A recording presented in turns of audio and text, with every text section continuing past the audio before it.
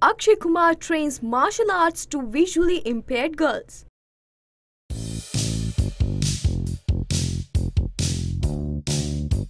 Bollywood's action star Akshay Kumar has been in news of taking an initiative of starting a martial arts training school for women in association with the youth leader Aditya Thackeray. The latest development in this school is that about a dozen of visually impaired girls have been a part of the school. Reports state that the visually impaired girls are getting trained in self-defense at Andheri Sports Complex. He added that these girls, who are generally accompanied by their guardians, help them to understand their instructors' instructions. That feels proud to hear. Good job, Aki.